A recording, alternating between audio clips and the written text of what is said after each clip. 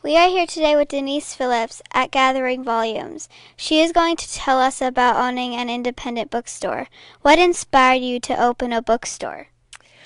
When we moved to Perrysburg and I looked for an independent bookstore, there were none around. I had to drive up to Michigan to go to an independent bookstore. So I decided that if I wanted an independent bookstore, I had to open one myself. Have you always loved reading? I have always loved reading. I was one of those kids that would just hide in my room and read all day.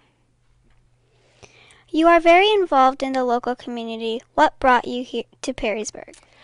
My husband grew up in Perrysburg. He actually went to Woodland Elementary and graduated from Perrysburg High School, so we were moving home for him. You do more than sell books. Tell us a little about what else you offer. Well, we offer other merchandise, bookish merchandise we call it, like T-shirts and bookmarks and tote bags. But we also offer a lot of events. We host events pretty regularly. It's a little slow in January, but it picks back up in February so that we have over 200 events a year. Tell us about your upcoming event. So we have lots of different events coming up. So we have authors that start coming back in again in February. So we have Mina Ralston coming in on February 2nd.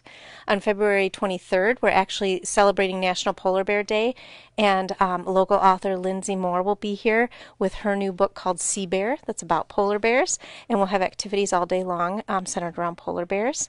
We have trivia coming up, so literary trivia on February 23rd, which covers all kinds of books.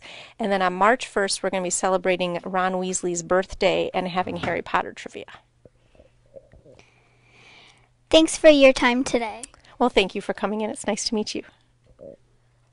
This is Annabelle Bucker reporting from the Perrysburg Digital Media Club.